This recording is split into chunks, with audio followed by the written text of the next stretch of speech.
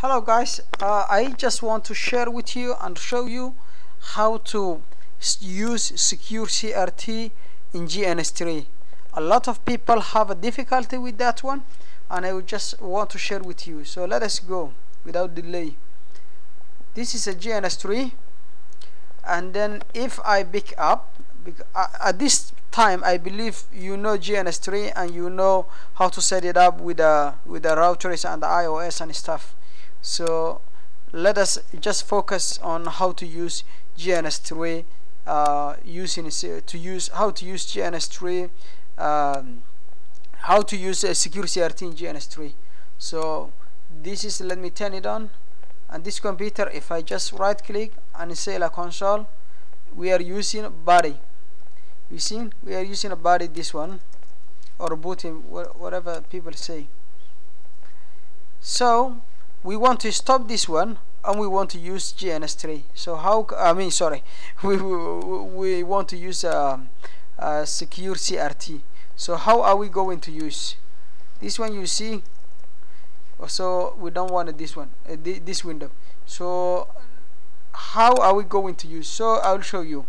So first you have to install Securecrt. I install it, and then what do you do? The Securecrt shortcut or whatever it is. But now I have a shortcut on my desktop. I'll give right click, and then I go property, and I go here. I will just copy. You see the two apostrophe around the corners. So I will just copy all those bits. Hold the path. C program file. I will just leave the two apostrophe around the corners. I will just leave those one, and I will just look. I will just select from C all the way to EXE. I'm not selecting the two apostrophe around the corners. I will just say like cut, then I will close this one, then we'll go back to GNS3, and then we go preference, we go edit, sorry, let me go back, we go edit, we go preference, and then we go general, and then we go console applications, and then we go Securecrt, and then we will hit set. When we hit set, in here if you look at it, it says like C program files, Van Dyke the software, Securecrt.exe. We do not have the right path in here. The right path should include 86, like 86 file, or 86 in the path. So what we will do, we will leave the apostrophe around the corners here, because before, when we were copying, we left it the apostrophe. So now we have to leave the apostrophe around the corners, and then we will highlight up to C. What we are highlighting is from, for example, if we count it this way, we're highlighting from C all the way to EXE. So the two, what do you call, like the two apostrophe around the corners, the two small apostrophes, we are not touching. So what I will do, I will just delete that thing. So now I am in the middle of the two apostrophe here, yeah. So what I will do, I will right click and then copy.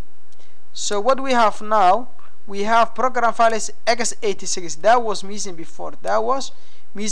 So that was the one who was giving us the error, and then you see now it changed C program files, and then secure, Van Dyke secure, whatever it is.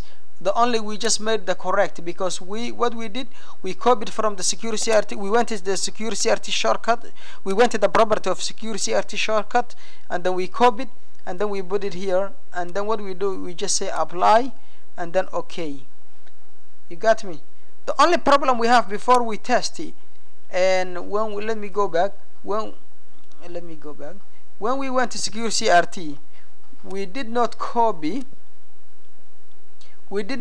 the two apostrophe. We just start from let me just, because it just gave me a hard time when I was before I get it right. So please follow my instructions very well.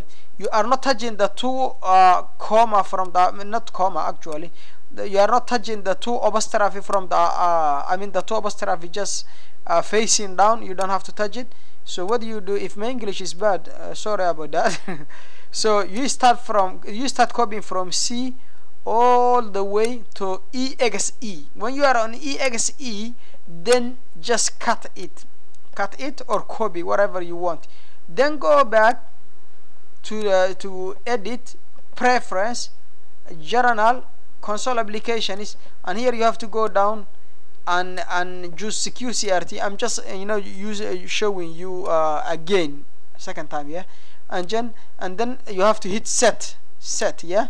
And then what you do, you are not touching the apostrophe here now because we did not copy from the Securecrt. So you just leave in the two apostrophe and you delete these two. So what are we going to do now? We are in the middle of the two apostrophe, yeah. So in the middle of two apostrophe, just copy, and we already cut from Securecrt, isn't it, or copied. Then right click and then paste. And then what we are doing now, we paste, yeah.